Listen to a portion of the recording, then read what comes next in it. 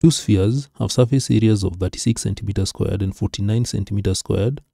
If the volume of the smaller sphere is 20.2 centimeters cubed, calculate the volume of the larger one.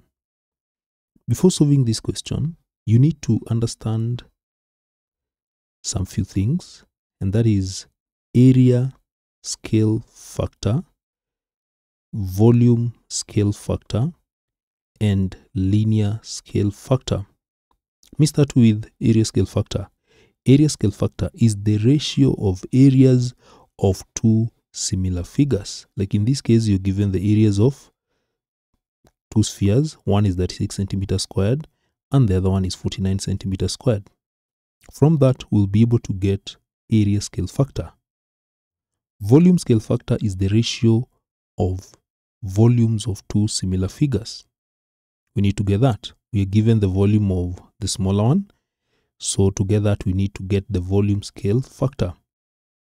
Linear scale factor is the ratio of the lengths of two similar figures. We will need to get that in order to help us to get volume scale factor. So let's begin from what you're given. You're given the areas, the surface areas of these two spheres. So from these, we'll be able to get what we call area scale factor. So very fast. So area scale factor. So area scale factor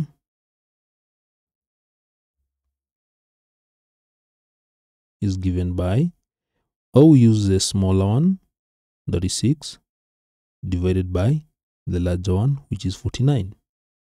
That is the area scale factor. You also need to understand the relationship between area scale factor and linear scale factor. And this is the relationship that area scale factor is given by linear scale factor squared. You get the ratio of linear scale factor, then you square it. Or in simple terms, you can say that linear scale factor is given by the square root of area scale factor. So in this particular question, having the area scale factor, it is possible to get the linear scale factor. Because linear scale factor is given by the square root of 36 divided by 49. And this will give 6 divided by 7. After getting the linear scale factor, this will help us to get the volume scale factor. And therefore, we need to know the relationship between linear scale factor and volume scale factor.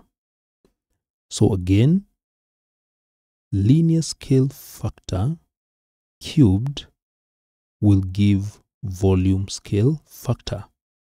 That is the ratio of volumes of two similar figures. And you require that because in this question, you are given the volume of the smaller one, you need to get the volume of the larger one.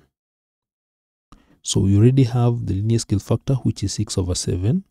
So 6 divided by 7 cubed is equals to volume scale factor. 6 cubed will give 216. Then 7 cubed will give 343 is equals to volume scale factor. Now this is volume scale factor, and if you can look at this one properly, you notice you're using the volume of the larger one, which is in the numerator. Then the smaller one is in the numerator. Then the bigger one is the denominator.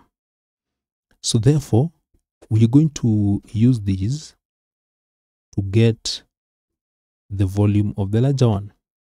So this means that if we get the volume of the smaller one, which is 20.2, divided by the volume of the larger sphere, which we don't know, we are looking for that, it should give us this ratio that we have obtained as volume scale factor, which is 216 divided by 343. So with this, x represents the volume of the larger sphere, and that is what you're supposed to get.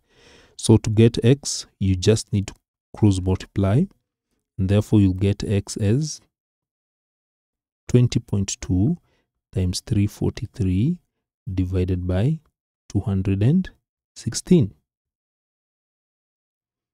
So work out these